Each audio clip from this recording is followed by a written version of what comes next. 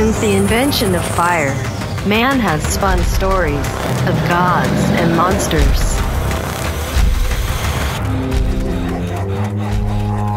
From a million years in the future, heavy metal presents Wonderwerk. Feeling melancholy, listeners? I pulled this story straight from heavy metal's iconic 300th issue, on sale now and forever. Let's see. Here we are. This is a story about what it means to be human, and how it ain't all it's cracked up to be. Giving deeper meaning to what it means to be, quote, put out to pasture. This is Prism Pastures.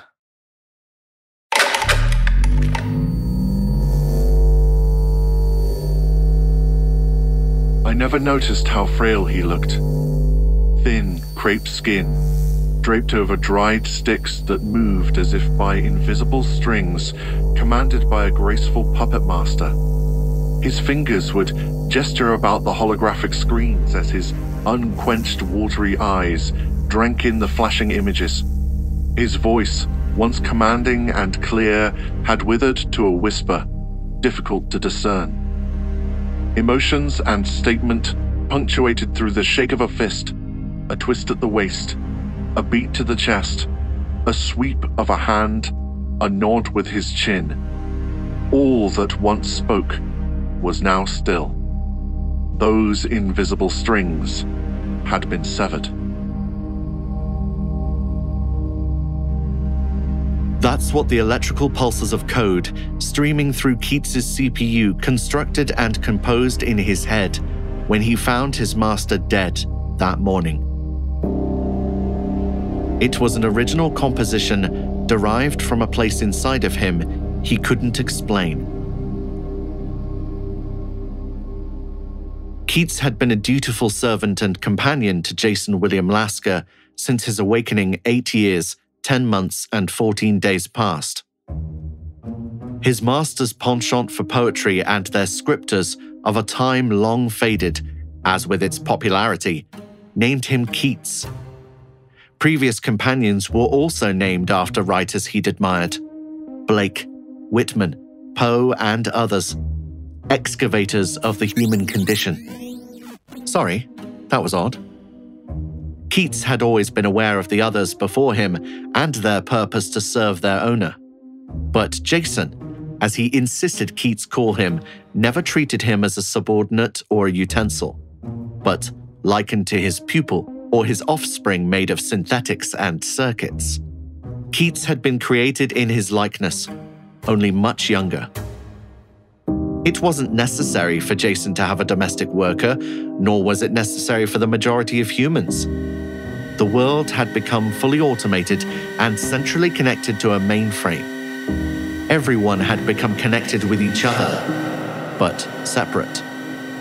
People would still travel and conduct meetings and attend social gatherings, but it was a ritual rarely practiced, to remind themselves what it means to be part of the human species, as it had been for religion and its worshippers, now long dismissed and forgotten. Keats stared at the lifeless shell named Jason. Even science can only fend off the deterioration of organic matter for so long before nature and the order of the universe comes knocking to say, enough is enough.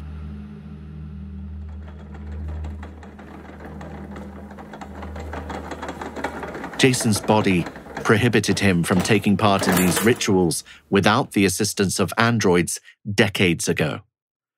The effort to socialize in person became too strenuous and tiresome by the time Keats entered his life. Keats, block all incoming comms for today, and bring me a cup of jasmine tea, he'd say each morning. Though his home was fully automated to care to Jason's every need, he liked having Keats tending to him even more.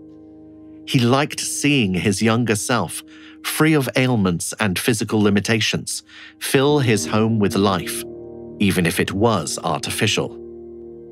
They would spend many late nights in deep conversation about a book they'd finished reading that day, Many of them took place in a world from a time long past that was difficult to comprehend from their world's present perspective. Struggle, despair, hunger, desperation. Sensibilities foreign to Jason and Keats. Merely words that Keats' databank could provide definitions to. But the spectre of longing to understand the purpose of being human permeated throughout all the stories and poems they'd read together. I will leave this realm, knowing the sensation of warm blood pumping through my veins. The feeling of cleansing when I take a deep breath and exhale. Marvel at the hidden colors of air broken apart through a prism. But I will not know the meaning of my existence, he once shared with Keats. Jason's health had been declining for decades, causing him to assess what he had contributed to the world over his long extended life. Man was never meant to live as long as they do now. During the time of John Keats, when the man and famous poet was alive, the average lifespan was 30 to 40 years of age. Yet, Keats's life was even shorter. He died at the age of 25. It was for this reason that Jason had named his latest android after Keats, as he too will have a short life.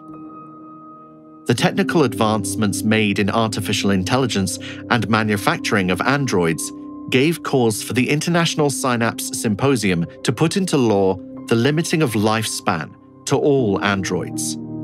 Each are given expiration dates, limiting them to live no longer than 8 to 10 years.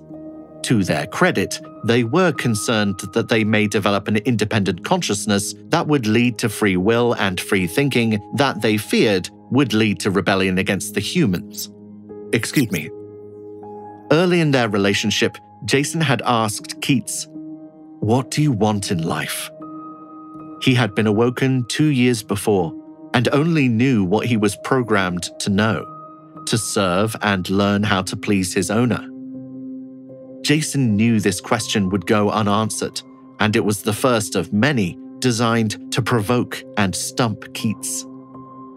At times, he would tell him to fetch a book of his choice from the massive library without giving him a specific title. At first, this simple task was difficult for Keats, and Jason would find him standing as if he was studying them, then realize that he'd overloaded his processors, causing him to freeze. It wasn't to be cruel or a perverse exercise of power, but quite the opposite. He wanted Keats to learn to make a choice of his own choosing, not a bunch of bits cataloging and analyzing a calculated choice. Jason had inherited and cherished a huge collection of books passed down through the family, even though there was no longer any need of books. They were an obsolete relic from the past. All information and entertainment were accessible through the global hive that coursed through every home on the planet. There was no need for anyone to venture outside of their climate-controlled habitat. Fruits, vegetables, and protein of all varieties were farmed under enclosed biochemical cycle factories, then processed into ready-made meals and distributed through an intricate network of automated drones. All human needs and desires were attended to, leaving the world outside of their own to become non-existent. Since the Great Permafrost pandemic, the countries across all borders built an interconnected community that transversed across vast lands, through mountains, and across oceans. A new world society was created, but different ideology would divide them back into separate territories. War was averted only because the threat outside was greater. Many died. Those that couldn't afford shelter were left to their own devices. What became of them has remained a mystery, or frankly, no one living in their safe high-tech cocoon gave a shit. Apologies. That happens sometimes. Jason didn't share the mindset of the others, as he came into the world a generation since this epic event took place. This is the only life he knew, except for the stories his parents and grandparents would tell him. They spoke of the ocean as a remorseless, breathing body of heaving salt water, discharging itself against the steadfast shores restraining it. The sparkling dome of black that resided overhead upon the end of the day, only to vanish with the rise of the new one, soon dotted with winged creature flying in the horizon. This was a magical world of wonderment and dreams that Jason sought to find in the words that populated his library of books. No new stories were being written, as the pandemic had shut down any hope of travel to distant stars, let alone on Earth. In a sense, Earth had become a living single cell, forever locked in the cosmic current circling the sun. Technology continued to crawl forward, but science had run its course for Jason. Essentially, he was a battery, composed of organic cells that could no longer hold its charge. His approaching death became clearly inevitable. He turned every ounce of his waking attention to the writings of the great writers of the human condition. Through their suffering, he found comfort, a secret bond he'd never felt with his fellow humans that had cyber-linked with him throughout his long existence. His passion for stories of the past wasn't shared by his friends. So he'd turned to his android, Simon K-27, whom he renamed Dostoevsky, or DOS for short. Yes, Jason had dived into the deep side of the pool with Dostoevsky. Thankfully, Simon K-27 was on his last months before his expiration date shut him down, before he started considering suicide. Other androids followed, all named after heavy-hearted writers, which is why he'd name his last android John Keats, a poet of romantic verses that accentuate extreme emotions and sensual imagery. Jason hoped that he could give Keats a gift upon his death, a chance to be human. Not physically. He was not Geppetto wishing for the blue fairy to turn his wooden puppet Pinocchio into flesh and blood.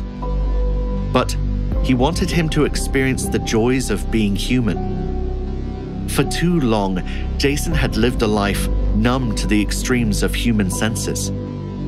This is why he'd turned to the insights of others from the past, as one has to know sadness and suffering to understand happiness and appreciation of being alive. Jason had told Keats, "You have a life, numbered, yes, but so is everyone's." Those words cycled through Keats's CPU as he laid his now silent master, hands across his chest. A queer sensation gently rippled out from his hand, extending outwardly to his extremities. The microsensory pads woven beneath his artificial skin has always made him aware of touch. Surfaces hard or soft, wet or dry, cold and hot, but never this fear. He'd never touched anything dead before. He could still feel the last, faint warmth of his master's hands. He held them until it was only the cold of death that remained. The fear he'd felt had passed. He recalled a verse by his namesake. The loveliest and the last. The bloom whose petals nipped before they blew, died on the promise of the fruit. He pondered that last line, died on the promise of the fruit. Why did this poem by Keats come to mind? Was it programmed to upload upon Jason's death? Suddenly, as if a lightning bolt from the heavens had struck his CPU, he understood the metaphor of the fruit. For the first time, he was able to truly understand the use of an abstraction to represent another meaning.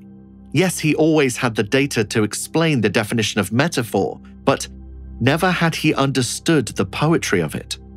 And more so, what or who did the fruit represent to Jason? Jason had spent his remaining years nurturing Keats, challenging his binary codes to behave abnormally. Keats now realized that he is the fruit.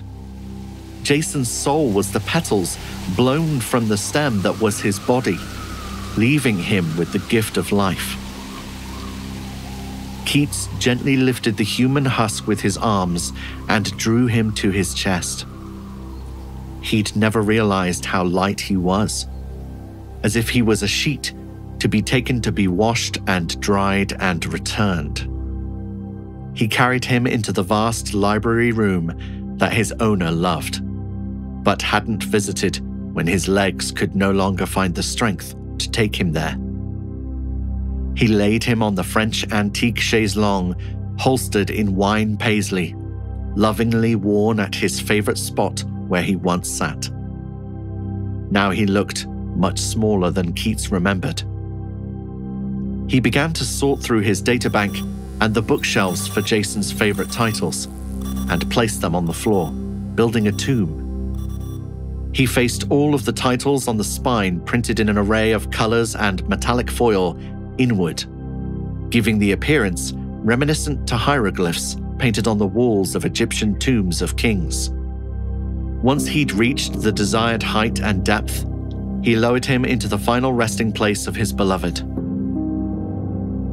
"Friend," he whispered. This time it was not a word he understood by definition, but a word he'd felt. He went back to the walls of books and thought to himself that they too were tombs. He stopped on a book he hadn't read before. The book was frayed on the corners. The name of the author was barely legible, rubbed from use. Carlo Collodi. His memory bank didn't recall the author's name. The inner spine desperately clung to the pages as an oak tree holds onto its dry leaves at summer's passing. The book had clearly been a favorite among the Lasker family. He stood over next to his friend, Jason, resting in his tomb made of books. Keats looked upon him. It reminded him of the many nights his friend had drifted to sleep as he read to him.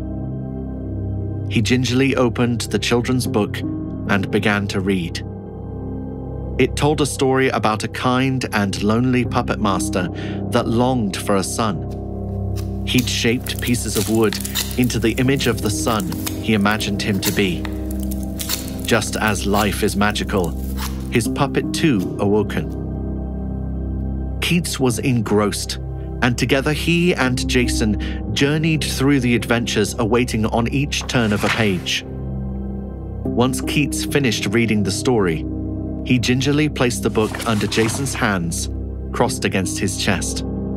There, the book of a dream they just shared, and the dreamer will remain, forever entwined until they meld into dust to be carried across the eternal void.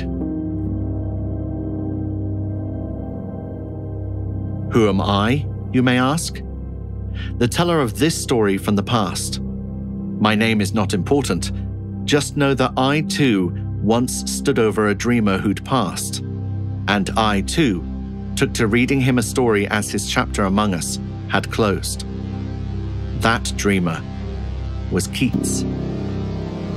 The story I shared with you was his. I'd met him towards the end of his adventure across the world. He was awake in a world that had drifted into slumber. He sought new experiences and adventures that he could write into stories. New stories that could be shared and live on, beyond his short allotted time he was given to live among us. Before he expired, he gifted me with many stories from the past.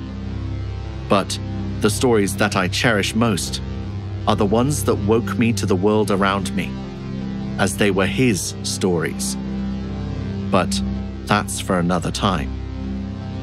As I too am a dreamer, and my time is brief. I bid you farewell, and wish you a great adventure as you seek to write your life's story. Goodbye, friend.